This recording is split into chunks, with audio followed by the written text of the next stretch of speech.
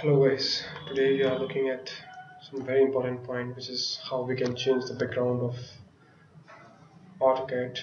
So first of all, we are just going to start AutoCAD, and then here's a background. So if you are not comfortable with black background, so what we can do to change the background color of AutoCAD. So first we are going to command prompt, and here you can press D as enter.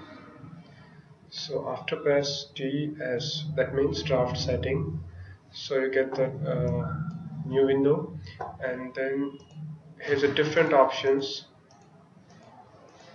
You just go to options, and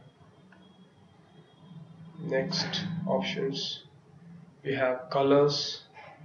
So we just go on colors, and guys, here's a different options like 2D model space, sheet layout, 3D parallel projections. So we just select 2D model space, and here's a different options regarding colors like background colors, cursor colors, viewports, major grids, and so on.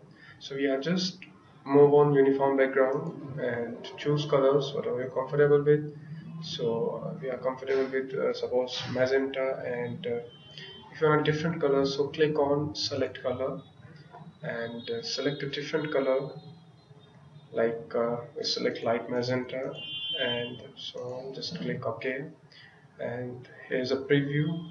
You can see, just if you want to apply on background, so click on apply and then OK. So that's how it's very simple. So this is how you can change the background of AutoCAD. Thank you guys for watching this video. For more video, just subscribe my channel. Thank you.